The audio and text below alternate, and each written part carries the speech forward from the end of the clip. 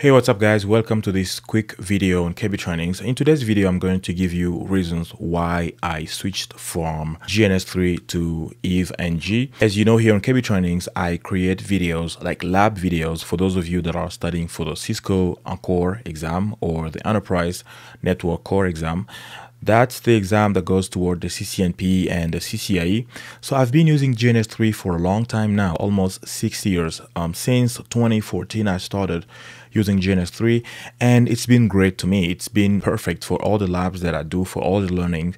And as you know, when you are at the CCNA level, Packet Tracer does the job. But when you go upper to the professional level or the expert level, you need to switch to an emulator that really feels like a real device, like a GNS3 or EVE-NG. If you look at the past videos, I always used GNS3 and it was just so great. So what are the reasons why I switched from GNS3 to EVE-NG? First of all, I knew about EVE-NG. I've seen a lot of people using it online. For example, Rob Ricker uses EVE-NG, and I know a friend who uses EVE-NG, but I was never interested in knowing exactly how it is, how cool it is, or how efficient it is compared to GNS3. But lately, I had to move out of my apartment. As you can see right now, I'm in a new setup.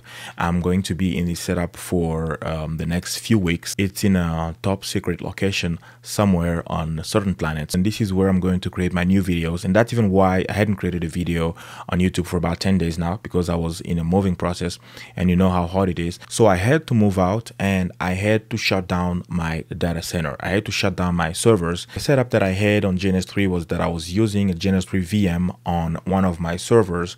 I gave it 32 gig and it was just good enough for my labs. So moving out, shutting down everything, I was trying to find a solution to that. So I looked into colocation, but the prices were just kind of high, and I really didn't see the need to do that for these few weeks. And I also looked into Packet.com. I opened an account on Packet.com and I created a server, which was a ESXi host. I installed GNS3 and everything. It was working fine, but the bundle that I chose couldn't give me KVM. And also the problem with Packet.com is that when you shut down your server, you lose everything that's on it. So when you come back and you want to do some labs again, you will have to rebuild a new server, reinstall everything, or you can restore a backup of your old server if you had time to take a backup of it, because I don't need to have the server running 24/7. I don't do lab all the times. I may be using it like 6 hours a day, and so I cannot afford using it for 24/7 because they bill you by the hour. So Packet.com was not a perfect solution for me. I started to use it on my laptop. I have two laptops here and they both have 16 gigs of RAM.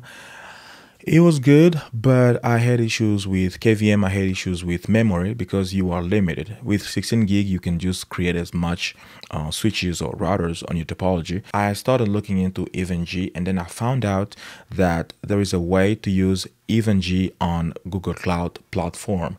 I did it. I created a Linux VM on Google Cloud Platform, and it's now running and it's perfect. I'm actually really impressed by the quickness of the devices. I have to mention that I also tried to use GNS3 on Amazon Web Services. It was also not perfect. I had some issues and it was just tiring at some point. I just dropped that option. So this option to me is the perfect option for now. EVE-NG running on Google Cloud Platform is perfect. And also one secret is that when you start using Google Cloud Platform, they give you $300 credit that you can use for whatever length of time you have. So right now I don't pay anything on Google Cloud and I still have those $300. So if you want to take advantage of it, you should go and create an account or start using Google Cloud Platform. And when I shut down the VM, it saves everything that's on it, and the next time I boot it up, I find all my files and everything in a memory, and that's perfect. You have a lot of videos online explaining how to do it. I mean, not a lot, some videos online, but if you want me to do it for you, I can still show you the process of creating a VM on Google Cloud Platform and installing EVE-NG and all the things that you need to do your labs. That's what I'm going to be using for the near future. And yeah, I'll see you on kbtrainings.com/encore for more labs. And if you are studying for the CCNA, go on kbtrainings.com/CCNA for the course. The goal is to get you to your CCNA without any problem. if you put your hard work into it. Don't forget to like this video and subscribe to KB Trainings if you need more video like this, or if you are a network professional. Thank you so much for watching this quick video, and I'll see you in the next one. Bye.